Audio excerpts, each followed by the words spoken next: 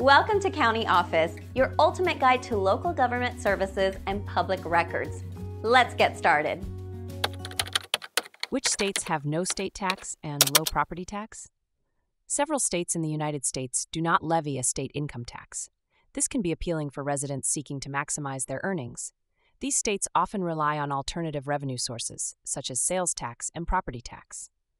States without a state income tax include Florida, Texas, Washington, Wyoming, Nevada, South Dakota, and Alaska. Each of these states has its own approach to taxation.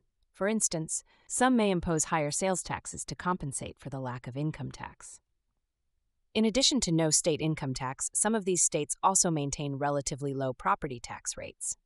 Property tax rates can vary significantly within a state, depending on local regulations and assessments. Texas, for example, has no income tax, but property tax rates can be higher than in other states. In contrast, Wyoming offers both no state income tax and lower property tax rates, making it an attractive option for many.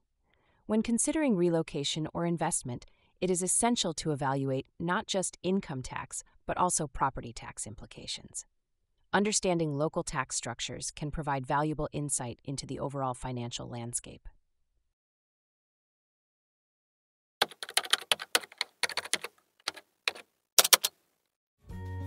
To learn more, check out these links, which you can click in the description below.